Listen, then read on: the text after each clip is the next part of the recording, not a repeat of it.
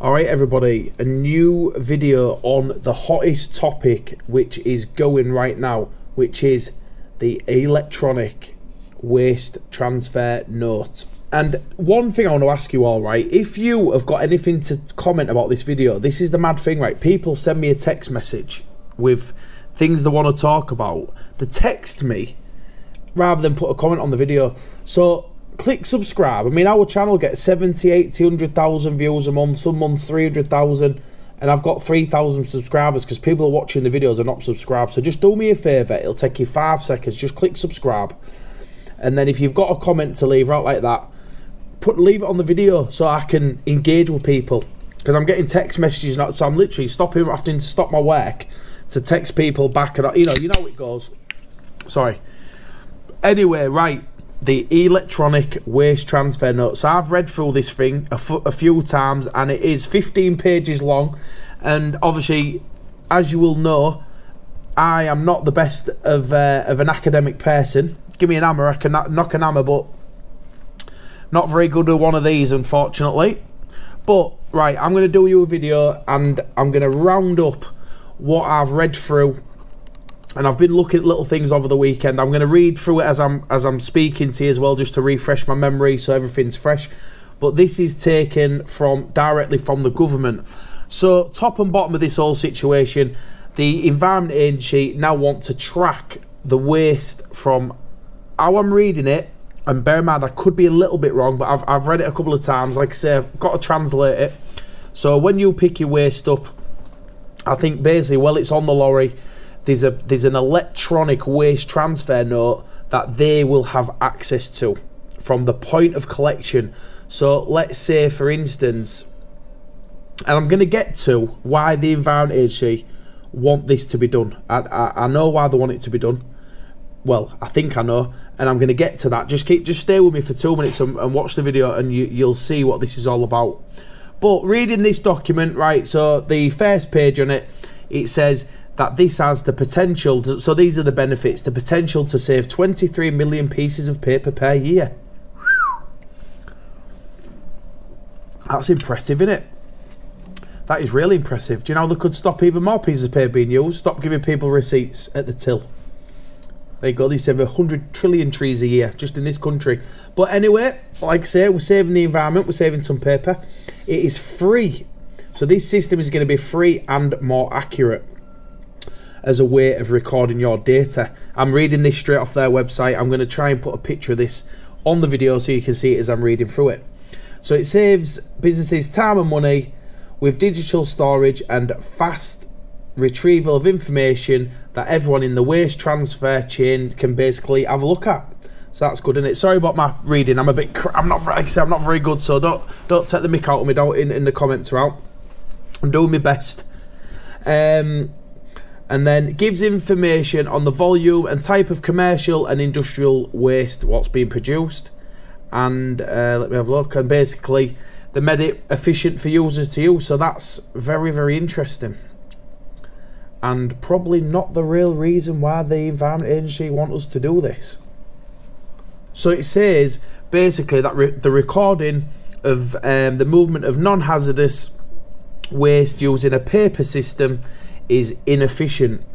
So I'm not sure if they're going to use a paper system for the hazardous waste, but the non-hazardous, that is what they're going to use. It's going to all be an e-system. So I don't think we will have any choices. So if you've got a waste transfer station, or you've got a permit, or you've got a waste carrier's license, or whatever else, if you've got one of those, to comply with it, you are going to have to use this system.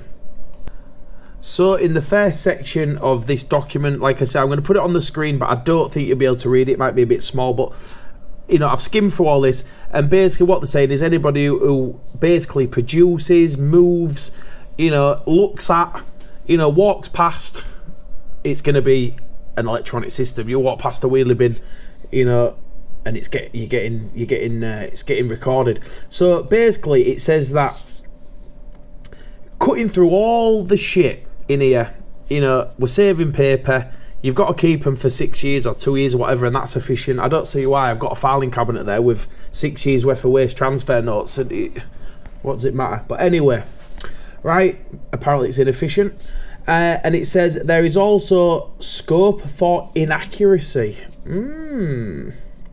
So different users completing paper records in the waste transfer chain can make mistakes and record the information incorrectly.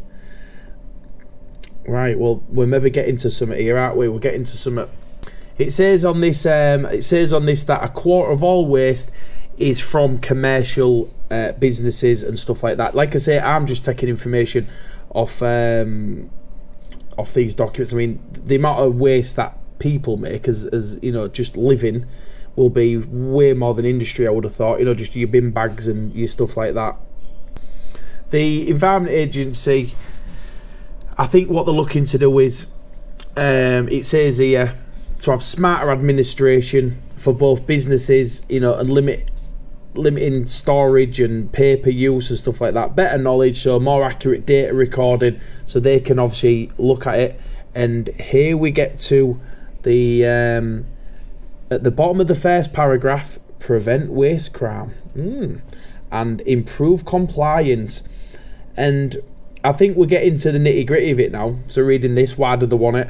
So you always know when it's something secret when they put it at the end. So everything else is, we saved 23 million trees and you've got to store your waste transfer, so it's so much better for you. Look here, look, but don't look over there, look. You know what I mean? Look at this pretty thing here, but don't look over here. I'll tell you what this is. This is so, let's say for instance, you go to a customer, you pick some scrap up. I'm using scrap as an instance. You go to somebody's house and they'll say, right, where's that scrap from? And you go, oh, God knows. Oh, I've just been picking it up off the street. Well, that won't be legal. So all these people going around collecting scrap, the police will be able to pull up, and what they're doing here is they're getting us all digital. It's all digital in it. You know, like your MOT, they went from bits of paper to digital. You used to get a 7-day producer. They couldn't take your car. Now you get pulled on the side of the road, and if you haven't got insurance, tax, MOT, your car's getting took. And I think what you'll find is, where this is going is, if you get pulled over on the side of the road, for instance, and you haven't completed a waste transfer note, it'll be a fine. Bang, bang, bang, fine every time, stuff like that. Possibly take your vehicles if it's a smaller one. You know, you know, boys, exactly where this is going.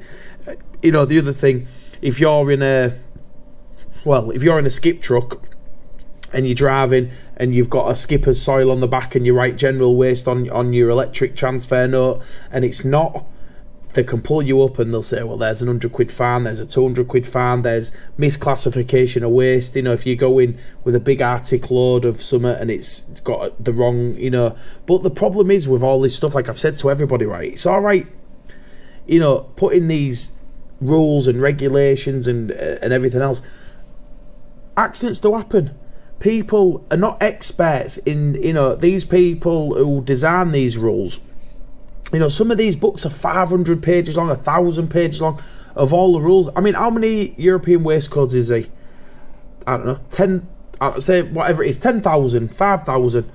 How is a person, a driver, somebody like me or you, supposed to know every single one of them codes when they go to a job? Let's, you know, and this is the problem. It's not that people make mistakes and misclassify things. I think what it is I think they put that, what they think suits them best. And I'm not talking, like I always say to people, I'm not talking about the people that get general waste and put it down as, you know, fucking bricks or whatever, you know, completely taking the piss. I'm not on about that. But this system here, believe me, it opens us all up to massive, massive regulation. And me personally, I think it'll be great because, again, like I say all the time, if we had a real level system, everybody would get a similar price, a similar, you know, and your amount of work you get would be on the back of how good your service was.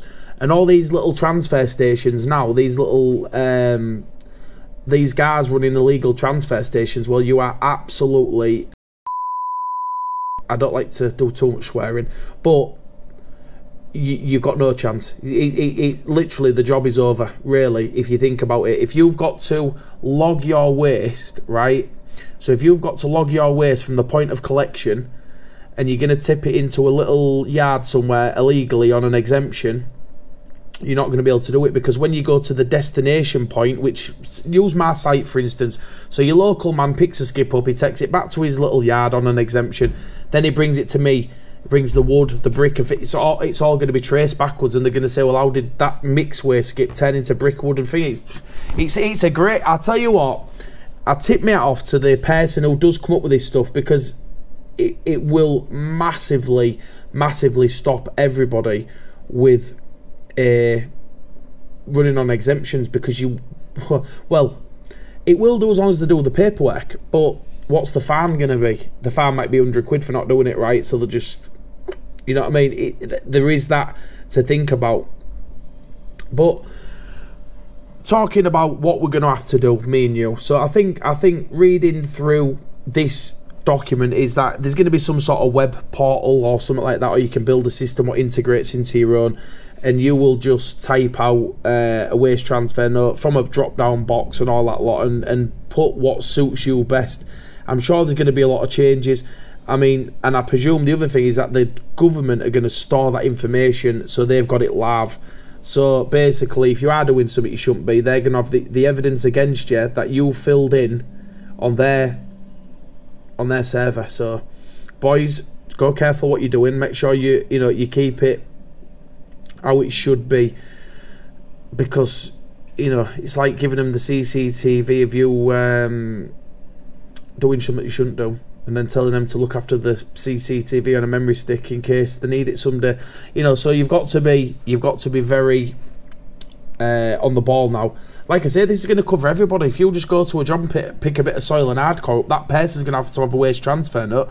Then you go somewhere else, they're going to have one for that little bit of waste, and that one's going to have a little bit of waste, and that one's got, and then before you know it, it's a mixed waste load, and then that mixed waste load has to go to someone like me, and then it goes on my weighbridge, and then oh man, it's going to be, I tell you what, the environment is, you're going to be spending millions and tens of millions on data storage, that is for sure. Because they're saying there's 23 million waste transfer notes produced every year. Well, I can tell you now, there'll be 50 times more than that from the people with the small vans. Half of them don't even know what a waste transfer note is. The people coming here, they're tipping here all day long. We ask them for a waste transfer note, and they always say, oh, we ain't got one. I ain't got one with me. We'll send one. They don't even know what you're talking about half the time. But anyway, so the top and bottom is, reading through more of this document, it says that we can search and retrieve records very quickly. We can download a business report. We can track the waste and find its end destination point, so where it finished up. So did it go to landfill, did it go to a power station, or wherever else it went? And this is not only from the people who dispose of waste like me and you, this is also the people who produce waste. So if you're producing waste and you get rid of it dodgy, like, I'm sure a lot of people do, if you take it to a council tip or whatever, it's all going to be logged, because reading this, it's going to be council tips as well. So this is really this is probably the biggest change in the industry since they brought out a whammy tab, probably, or even a permit. Back in the old days, when my dad used to do skips, it was just a piece of paper you got from the council. Some people, I think, still have them licenses, but you can take any waste, do anything with it. There's no laws on it or anything like that. Then they change it to the standard rules permit, the proper permit. This is as dramatic as that would be. Reading through this document, they've gone and spoke to a lot of people in the industry and stuff like that, and it says that they was thinking about bringing out a voluntary system, so you don't have to have an electronic one, but you can if you want. And it said that 50%, 50-50 companies wanted it to not wanting it, and they've basically gone with we're going to make it mandatory. I think in terms of the bigger companies, the legal companies, I think it won't make no difference to us. I mean, in a way, I welcome it. And, but having in mind the companies who I deal with, the smaller people coming in here and stuff like that, they won't like it. And I'll tell you why. Because you know, where it's leading to is you know, eventually there will be, like with scrap metal, you take scrap metal somewhere, you know, it'll all be logged, and the people who are not paying tax and national insurance and wages, you know, like I say, it don't bother us, not one bit. So your companies like, you know, your normal ones who are all registered for VAT, tax, you know, national insurance, like the bigger companies, it won't bother us one bit. You know, it shouldn't make a big difference. But your small one-man bands where they get a bit of cash and all that sort of stuff, this is a massive change. It'll be just like I said, just like the scrap industry where they started getting rid of that and all that. And, you know, over years, people have been caught, you know, not caught, that's probably not the word, but, you know, making money, not paying tax and all stuff like that. I think this is maybe to clean up the bottom end of the... This is probably aimed at the top end, which is your ones doing all your waste crime, and then the ones at the bottom who are doing the small stuff, and bring them all into the middle together. You know, stop the criminals, and, you know, bring up the little ones and make them compliant and make them legal. I think like normal transfer stations like us, I don't think it'll make a lot of difference. But it is definitely the biggest change you'll have. You know, like I say, as once that environment agency come down to your site and see a skip on site, they're going to ask you where it's going. Then they're going to, you know, go to that site and say, well, what size skip was it? And if it's a different size skip and all, you know, it's going to be very, very easy for the environment agency to catch people doing stuff that they're not supposed to be doing. I mean, yeah, I mean, really, what they're probably going to do is give you a few chances, and then you'll get your waste carrier's license took off you, you know, and that's the job done, innit? That's the job done. Clever way, really. Like I say, I tip me hat off to the person who's actually come up with this. You know, this. It was always coming. It was always coming. You know, I knew it was, and I don't genuinely believe that they're bringing in all this and spending hundreds of millions of pounds, probably, you know, developing a software system and another, you know, 20 million a year to store all that information. They won't do all that with only the incentive of literally saving 23 million pieces of paper. Definitely not.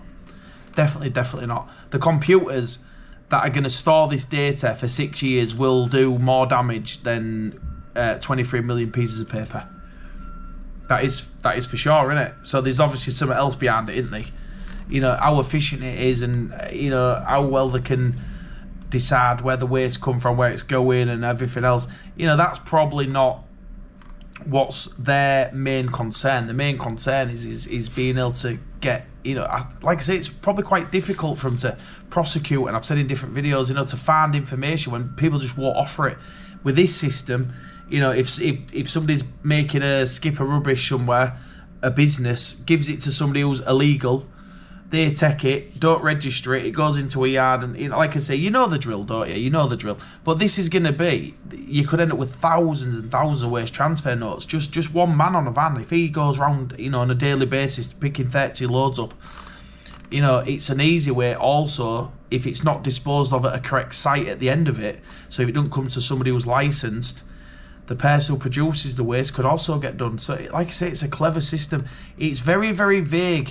There's, you know, this full document just says it's just going to save 23 million pieces of paper. It's more efficient. It'll stop waste crime and make sure people deal with the waste properly. And I think that's what people are interested in here. The government's interested in is building a big pile of evidence against you, by you, you know, for you, you know. So it's just going to make everybody do it properly. I like that. So I think, you know, this is aimed at getting, well, what do you think? Leave a comment down below, right? What you think. I've got some good footage coming tomorrow. I am on a big job, so I'm going to put some videos on for you to have a look at. But like I say, we're going to do loads more videos on this topic, and I will see you all soon. Bye.